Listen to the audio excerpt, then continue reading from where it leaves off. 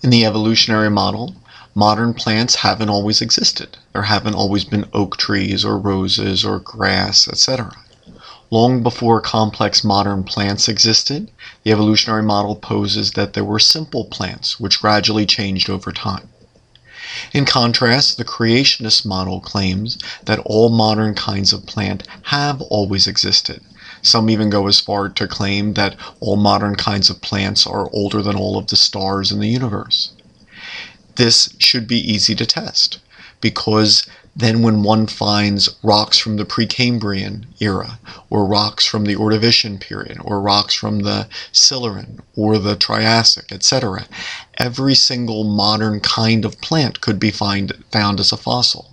So there have always been oak trees and hickories and chestnuts and walnuts and birches, etc.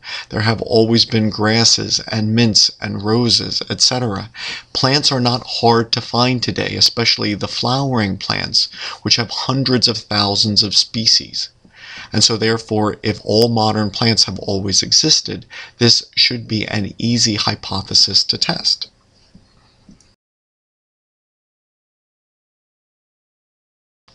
There is not a single fossil of a reptile known from the Precambrian era, nor from the Cambrian, Silurian, Ordovician, or Devonian periods. So the vast majority of Earth's history passed without a single reptile.